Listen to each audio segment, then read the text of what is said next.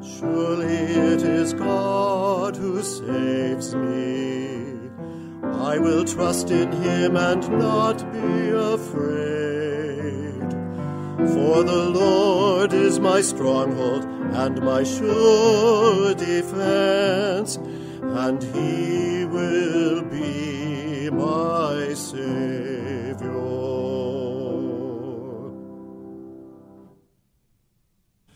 Darkness descended over the land, and the people lived in fear. Then something unexpected happened, something that filled the people with surprise. A star burned brightly in the heavens, a star beyond imagining. Our darkness is gone. Though the night be dark and times are difficult, a new light shines for us. Fears are banished, failures are forgiven. God has heard our cries and has given us hope.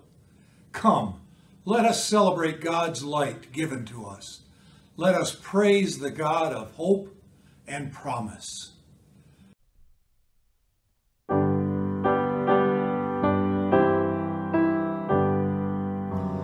We three kings of Orient are, bearing gifts we traverse afar. Field and fountain, moor and mountain, following yonder star.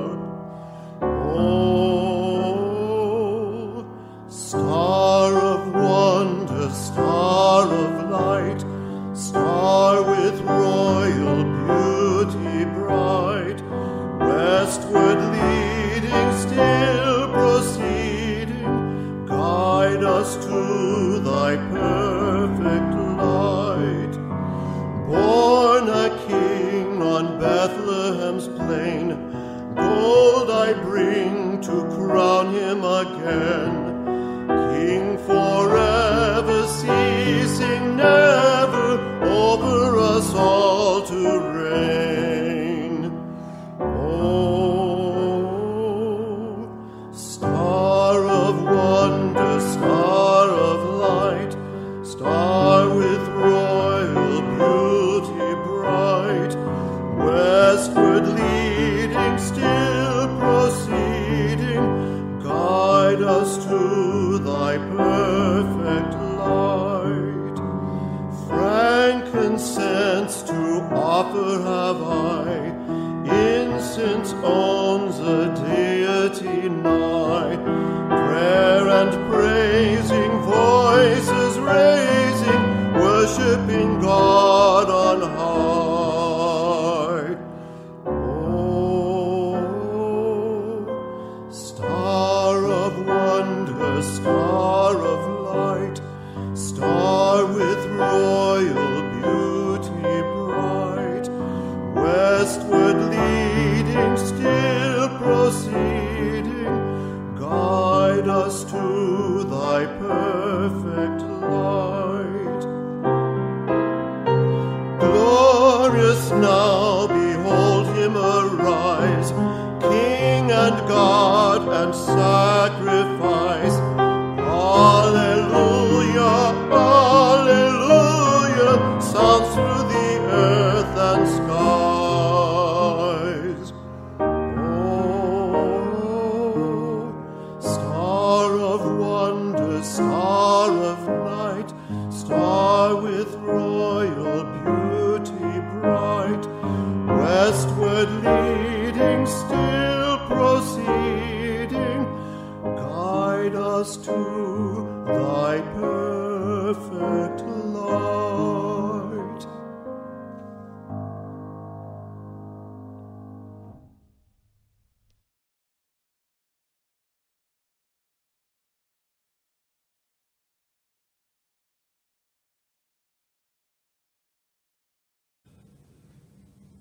Our first scripture lesson today is found in Isaiah chapter 60, verses 1 through 6. Arise, shine, for your light has come, and the glory of the Lord has risen upon you. For behold, darkness will cover the earth, and deep darkness the peoples.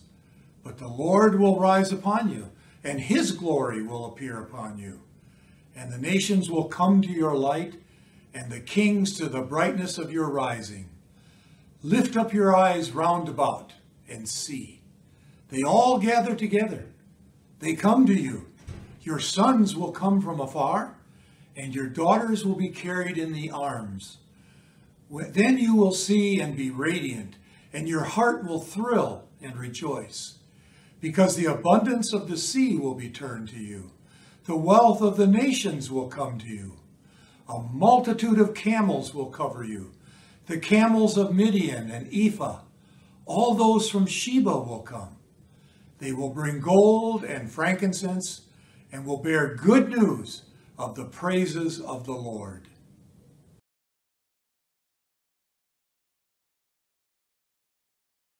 Let us pray. Lord of bright and abiding light, you have shown us in the person of Jesus, your Son, a new way to live. You've poured your light into the world and have asked us to live in the light rather than run and hide in the darkness of doubt and despair. You promise to be our light all of our days and ask us to place our trust in you. The journey in this light is risky. It means that we'll have to be very serious about our service to you, giving you our best and offering hope and light to others. In this new year, we bring to you the names and situations of others for whom light seems to be a stranger. They struggle with ill health, economic hardship, broken and damaged relationships, loss of loved ones, and fear and anxiety. We place them in your care. Let your light shine on them, bringing healing and hope. Help us to be bearers of that light in all that we do. For we ask this in Jesus' name, who also taught us to pray. Our Father, who art in heaven, hallowed be thy name. Thy kingdom come, thy will be done, on earth as it is in heaven. Give us this day our daily bread, and forgive us our trespasses as we forgive those who trespass against us. And lead us not into temptation, but deliver us from evil. For thine is the kingdom, and the power, and the glory forever. Amen.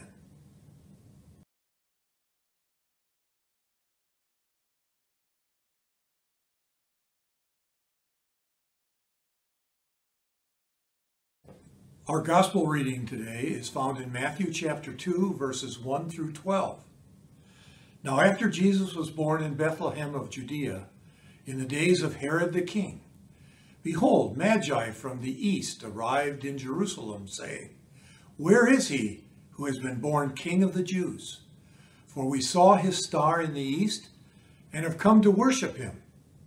And when Herod the king heard it, he was troubled, and all Jerusalem with him. And gathering together all the chief priests and scribes of the people, he began to inquire of them where Christ was to be born. And they said to him, In Bethlehem of Judea, for so it has been written by the prophet, And you, Bethlehem, land of Judah, are by no means least among the leaders of Judah. For out of you shall come forth a ruler, who will shepherd my people Israel. Then Herod secretly called the Magi, and ascertained from them the time the star appeared. And he sent them to Bethlehem and said, Go and make careful search for the child, and when you found him, report to me, that I too may come and worship him. And having heard the king, they went their way. And lo, the star which they had seen in the east went before them, until it came and stood over where the child was. And when they saw the star, they rejoiced exceedingly with great joy. And they came into the house and saw the child with Mary his mother, and they fell down and worshipped him. And opening their treasures, they presented to him gifts of gold, frankincense, and myrrh. And having been warned by God in a dream not to return to Herod, they departed for their own country buy another road.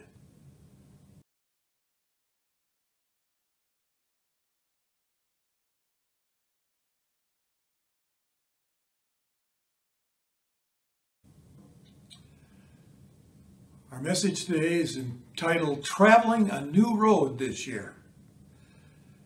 A new year brings a sense of hope, doesn't it? Last year, with all its tragedies and illness and problems, disappointments, failures, and sadness, is now behind us. A new clean state lies ahead here in 2021. This is symbolized on New Year's Eve by an old man with a sickle and a newborn baby. The old has passed away. The new has come. Perhaps more than we should have in this time of COVID, with whistles and horns and parties, and probably more to eat and drink than we should, some of us ushered in the new year. For others, New Year's Eve, the celebrating may have been more subdued and quiet. But the results were the same. Welcome 2021. Yet beneath the gaiety and laughter, I wonder if there's a gnawing feeling. It's still all the same. Nothing's really changed. If anything, passing from the season of lights and glitter and carols to the season of dark, bleak midwinter only makes the emptiness worse and the depression greater. For sure, there's been plenty in the news to make anyone depressed. And now we've added a new syndrome, coronavirus fatigue. As one commentator wrote recently in a national newspaper, reality seems to crush hope at every turn. The COVID pandemic, the ruthless terror of the Islamic State, crushing economic disparities in our country, the scourge of racism, the increase of global warming, homelessness everywhere, and also the plague of illicit drugs, rampant gun violence, etc., etc., etc. Also, many of us are feeling personal pains or anxieties this new year. Some of us are wrestling with important decisions regarding a primary relationship or a task to be done. Some know firsthand the powerful effects of a disabling disease, or we worry about health issues in the coming months. Some have had to deal recently with a major loss. Some are wondering if we can make it in the coming year without the presence of one who meant so much. Some of us are feeling very lonely, in spite of all the people around us. Some of us fear growing older or fear what the future may hold. Some wonder if dreams will ever be realized, or whether 2021 will be even more frustrated and filled with feelings of futility than last year. Many of us are feeling pain or anxiety this new year. What is this pain or anxiety like for you? Well, you know, when we feel this way, the temptation is to stay with the familiar and the comfortable, to kind of crawl back into bed, pull up the covers, or maybe even sneak into the manger with Jesus, where it's safe and warm and secure. The temptation is to stay where we are, in the dark crevices of depression or defeat, of fear or foreboding, in the deep ruts of sameness, boredom, or lethargy. But Epiphany, with its emphasis on a light shining in the darkness, reminds us that life continues on, that revelation and growth and new beginnings loom on the horizon, that new roads appear up ahead, new roads that will take us, if we choose to let them, into new adventures, new challenges, new opportunities to be the person God wants us to be. Epiphany reminds us that life continues on, even as one year ends and another begins. One season following another, as they sing in Fiddler on the Roof. The Magi, also called the wise men or the three kings, who bring their gifts to the Christ child, illustrate this movement. But first, just a brief word about who those Magi were. They probably were astrologers from the East, perhaps from Persia or Babylon. Today we know them as Iran and Iraq. They believed that human destiny was written in the stars. And though they were learned men of their day, we would consider many of their notions superstitious today. Yet I'll bet if I could pause this and ask you right now, how many of us listening know our own astrological sign? Probably at least 90% of us would raise our hands. Nonetheless, the wise men agreed upon one thing. They believed that human events were influenced by a power beyond this world. Now, tradition says there were 3 of them. The Bible doesn't say how many. In the Middle Ages, they were given names: Caspar, Melchior, and Balthazar. They're nameless in the Bible. The Magi became identified as kings. And that probably reflects on that Isaiah passage I read a little bit earlier. The story in Matthew is about kings and wise men. But these are people added in addition to the Magi. The kings in Matthew are Herod, the ruthless tyrant who stops at nothing to achieve his goals, and Jesus, a vulnerable and helpless baby who becomes known as the King of Kings, a baby who grows up to be a ruler whose power is hidden in his humility. And then the wise men, they're the chief priests and scribes that Matthew talks about, well-versed in Scripture, and they're called in by Herod to tell him where this so-called King of the Jews was to be born. And then we have the Magi, and they're from the East, and they're inquisitive, adventurous, obedient to their calling, and they seek no honor for themselves. They humble themselves before the Christ child and offer sacrificial gifts of great value.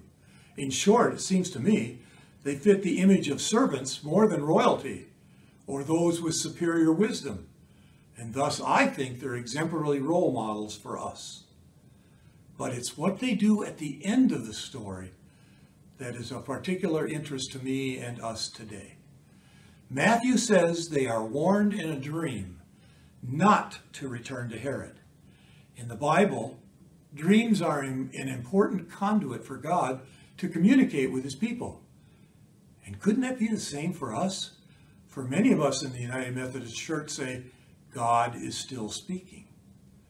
Well, the Magi, after they have offered their gifts, realize the danger in returning to Herod, and they leave for their own country, the Scripture tells us, by another road.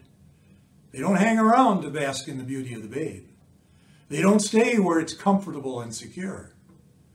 They set out from there by another road, a new road, a different road than the one they'd been traveling upon. They move on in their journey of life, and so must we. For us, the manger is only one stopping place on our journey of faith.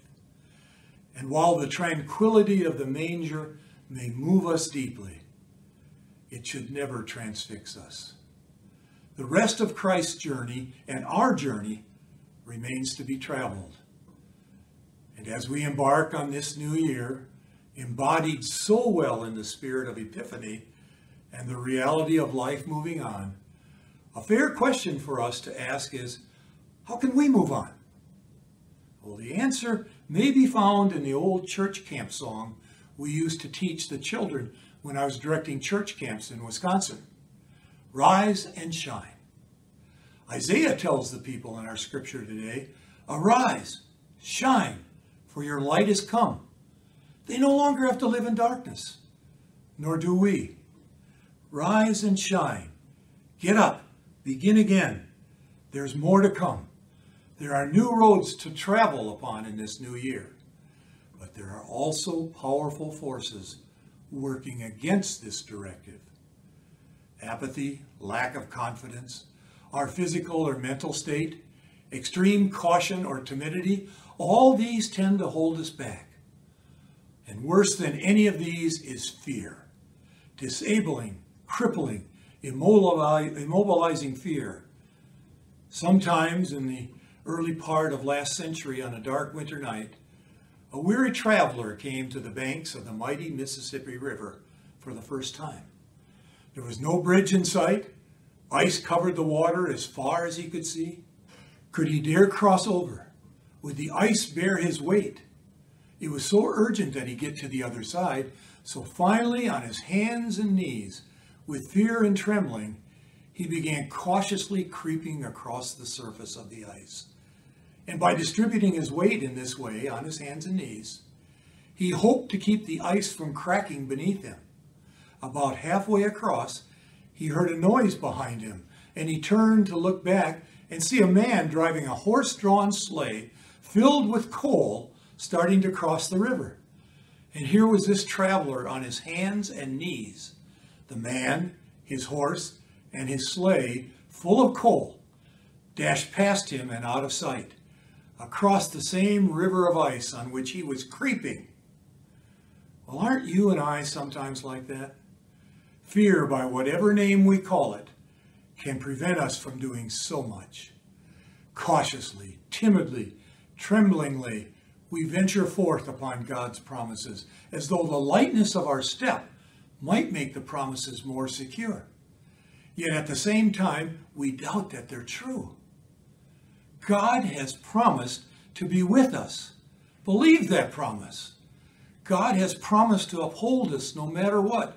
Believe this promise. God has promised to grant us victory over our spiritual enemies. Believe this promise. God has promised to grant us full and free forgiveness for our sins through and because of Jesus Christ, our newborn Savior. Believe this promise. Don't creep upon these promises as though they're too fragile to hold us up. Stand upon them, confident that God is as good as God's word, and that our living, loving Lord will deliver them as promised. Maybe you've heard the expression, even if you're on the right track, you'll get run over if you just sit there. And that's so true. So in this new year, let's get up and get going. Let's rise and shine, knowing that it's God's light that empowers the light within us. Now this sounds like a great New Year's resolution, doesn't it? But it won't be complete until we finish the old camp song that I alluded to earlier, and its refrain, give God the glory. Rise, shine, and give God the glory. How do we do this? By living thankful lives, thanking God for the blessings we've received, and by sharing the good news with others. And we do this individually and together as a church. Paul told the Ephesians the mission of the church is to reflect the light of Christ, to point to Christ's work in the world, to declare Christ's redemption, to reveal the mystery, to make known God's wisdom, but perhaps the most important, to mirror and imitate Christ's love and his deeds of mercy. And I think this is our individual mission as well. As another old hymn notes, we need to go tell it on the mountain, over the hills and everywhere, that Jesus Christ is born, and that we've been born into and embraced by the light of Christ ourselves.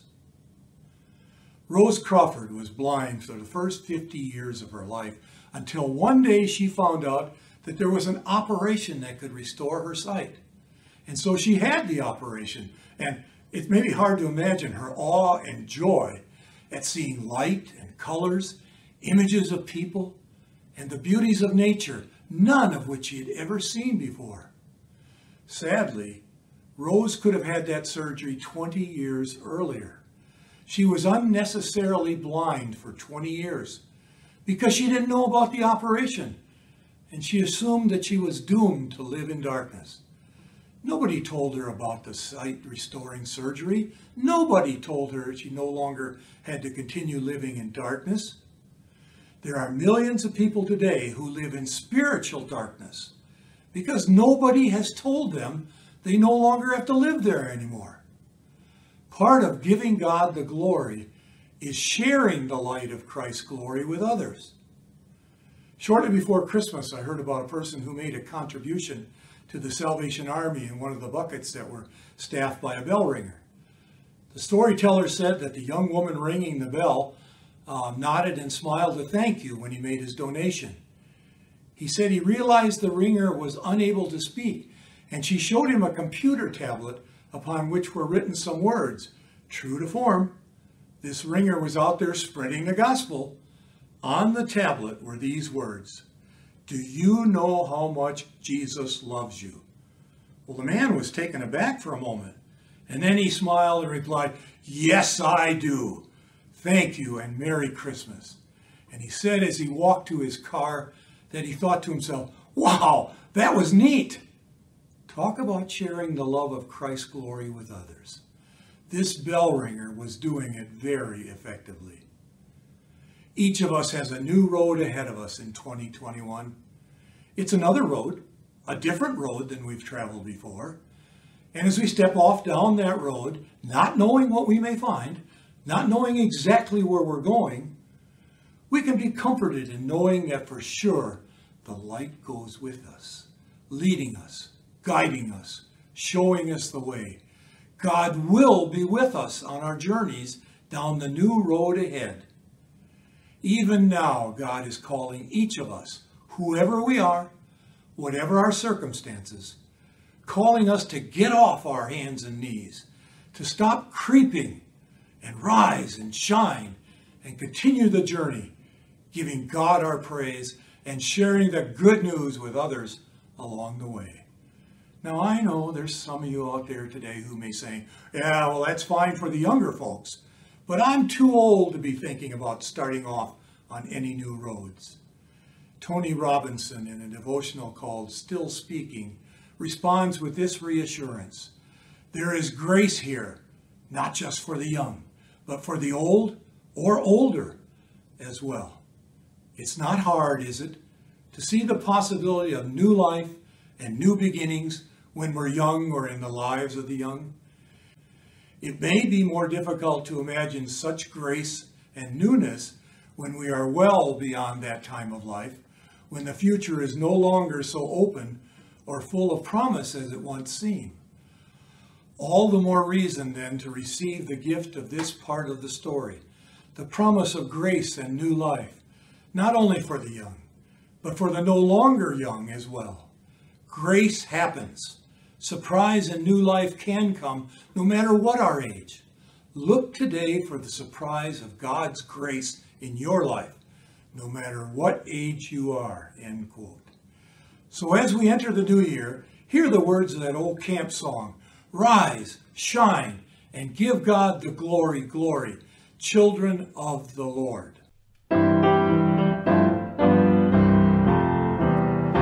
Rise and shine and give God the glory, glory. Rise and shine and give God the glory, glory. Rise and shine and give God the glory, glory, children of the Lord.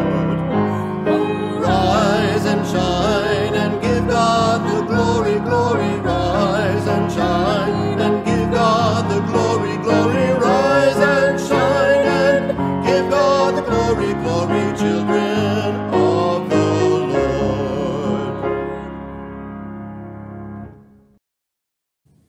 And may hope dwell in our hearts and voices. And may that sunrise, the light of Christ, shine brightly on each of us as we journey on the new road that we'll be traveling upon in 2021.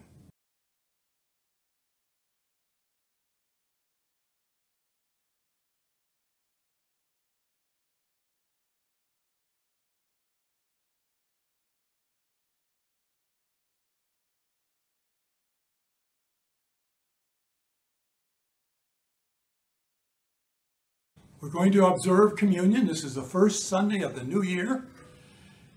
And we have here the bread and the cup. This is the bread, and this is the cup from the table of our Lord. Christ our Lord invites to his table all who love him, who earnestly repent of their sins and seek to live in peace with one another. This is the body of Christ, broken for you. May it preserve your soul and body unto life everlasting. Take and eat this. And this is the cup. This is the blood of our Lord Jesus Christ. Drink this in remembrance of him.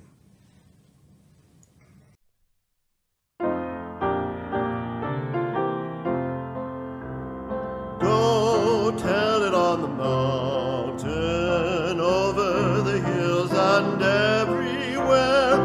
Go tell it on the mountain that Jesus Christ is born. While shepherds kept their watching o'er silent flocks by night, behold, throughout the heavens there shone a holy light. Go tell it on the mountain, over the hills and everywhere.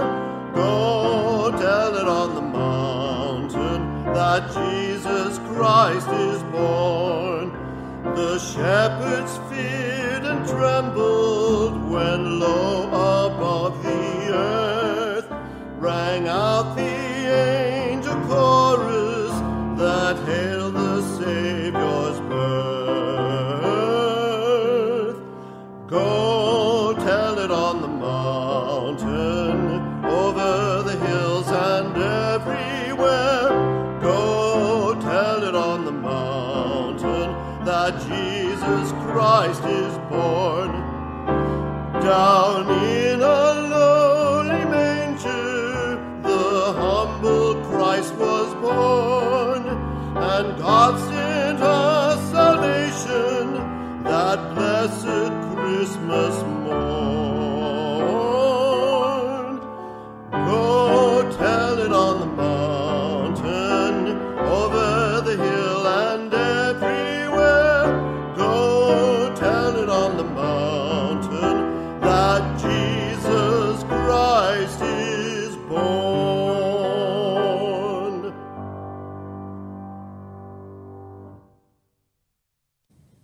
And now our benediction.